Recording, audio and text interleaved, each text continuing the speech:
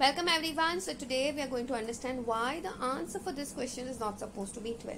See, in sums like these, we will either follow the rules of BODMAS or PEMDAS. Now in both the cases, it's very important to realize that highest importance is given to brackets or parentheses. So we'll keep the rest of the question as it is.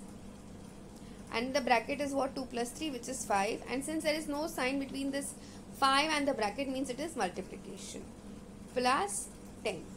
So now lot of people think that we can divide 50 by 5 multiplied by 5. So they think we should divide 50 by 25 plus 10. So 50 by 25 is 2 plus 10, the answer is 12. No, at this step it is very crucial that lot of people make a very silly mistake. Okay, now what is that mistake?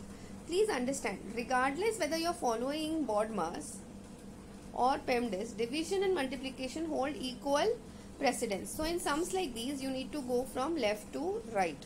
Whatever operation happens first on your left hand side has to be done first. So 50 divided by 5, that is 10, multiplied by 5 plus 10.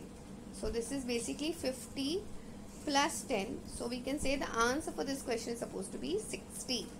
I hope this is very clear to everyone. That's it for today. I will see you in the next